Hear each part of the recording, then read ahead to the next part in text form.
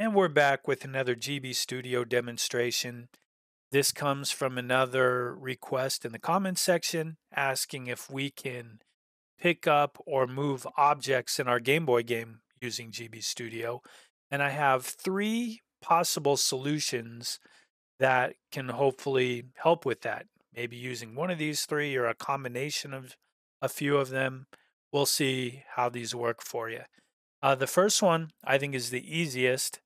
I just have this one here in a level that I called Push, and it's just a simple platformer level.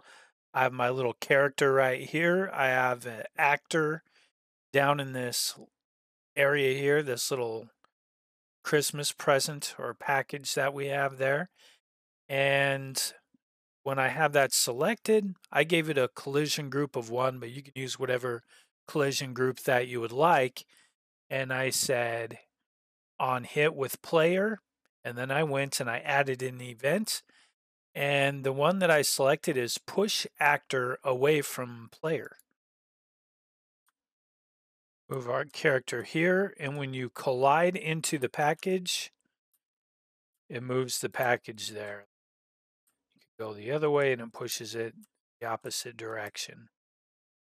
If you move through it too fast, then you can just go past it, so that might be something to keep in mind with it. But that is kind of the simple way to do that. That's the simple push actor away from player. Now there's also this little check mark here where you can select it and it'll slide until collision. So if you're looking for something that's more puzzle based and you want the object to move, but to keep moving until it collides with something else, then you can use that option also. You don't really need anything else for that. That's as easy as that goes. So I think that's a pretty good solution. The second option here to throw an object or to move an object, I think, is to pick it up and to throw the object. So for here, I will go to starting scene and I'm going to switch it to the throw level. So it's this one here. I have my character and I have the box, but this one's a little different. And I added another image sprite for this one, and this one's called, like, here's my turkey, where I have my turkey standing still, and then my turkey can move to the right or jump to the right, and then it flips right to create the left facing frames. Just a regular turkey. I made a second sprite sheet here, which is basically the same one I had before, but as you can see, this turkey is holding something like a little package in there. And then in the moving right, it's carrying the package. In the jumping right, it's jumping while carrying the package. And you can see that looks a little bit different than the other version. So the way that this one works, okay, when I collide with this box, you can see it picks it up. Now, what I probably should do, I had already made the box and then I made this after the fact. I would probably want the box to be similar size to the other sprite, but you get the idea for the demonstration here. And now this bird is wandering around carrying the box, and then I can fire it and then it's no longer carrying the box anymore. So how does that work? Well, this is what we have. So on init, I basically have a variable that I created, and the variable is called gift. And so basically, if gift is true, and if I push the B button on my keyboard, then it's going to launch the gift as a projectile on there. So like here's the projectile, I have the gift on there, or the package sprite there, and it's moving at a speed of 2. and the lifetime of 2, and it just throws that object. Now, immediately after we press B to throw that package, then it says gift is now equal to false, and then it sets the player sprite sheet back to turkey. All right, so when I fire the package or when I throw the package, then it goes back to looking like it's not carrying it, and we change the variable from true to false. Now, how do we get this package to, or the gift variable to turn to true in the first place? Well, on here, when I select this, when it collides with the player, when this box here, when I run into it, it is going to, and this only works if gift is equal to false. All right, it's because I didn't want to be able to pick up multiple boxes. You could do that if you want, but in this sense, I was thinking if I had multiple boxes on here, I would want it to where I could only pick up one at a time. And then when I throw that, then I could go over and pick up the other one. But you can kind of use that however you like. But when the character collides with that, then it is deactivating the box, so it's removing it from the screen. And then it is setting gift equal to true. And then we're changing the player image sprite to the turkey gift, which is that second batch that I had.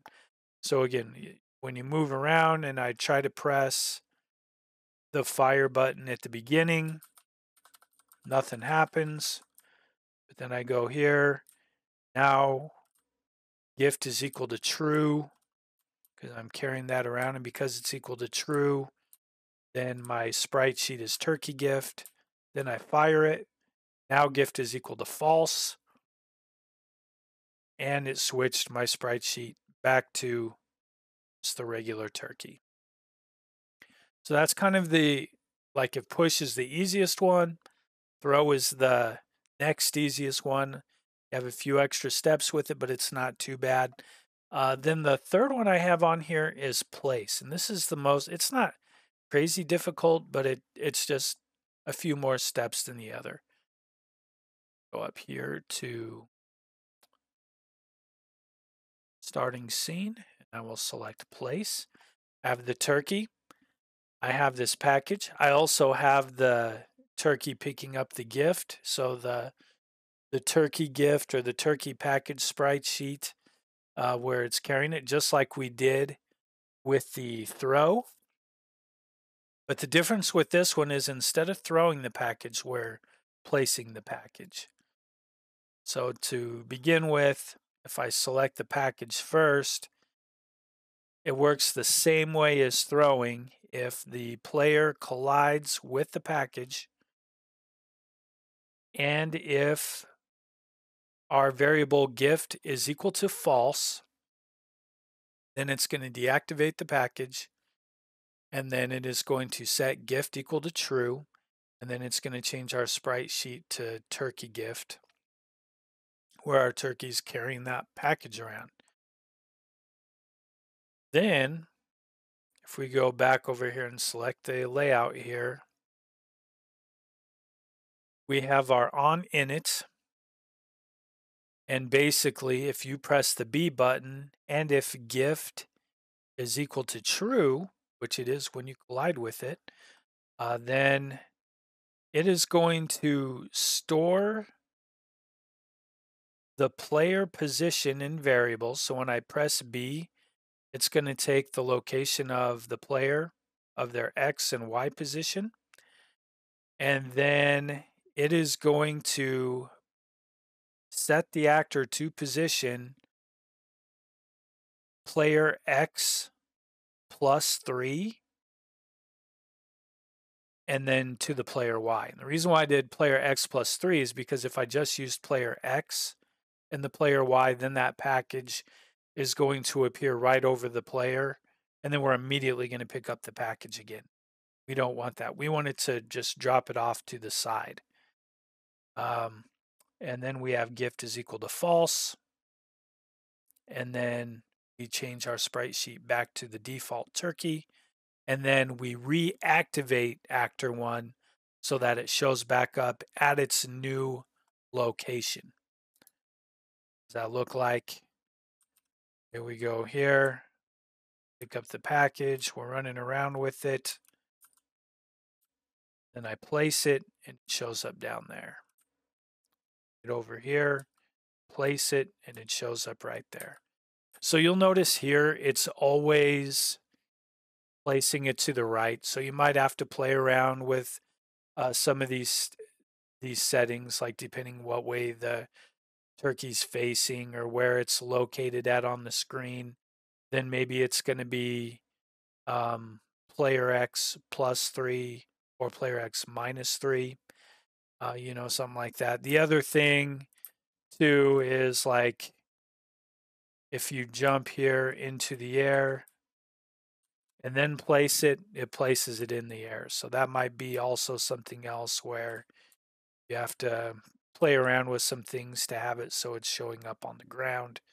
But at least in this case here, or maybe you even have it set up to where you override the jump key and you're not able to jump while you're carrying the package. That would be another possible solution. But plenty of things I think to think about and to play around with on this.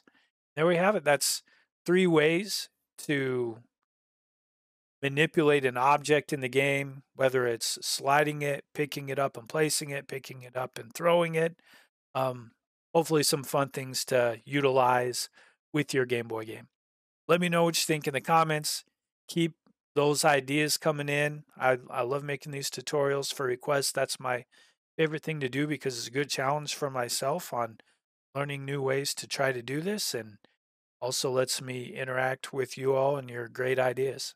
I appreciate you taking the time to watch, and hopefully we'll catch you on another video down the road.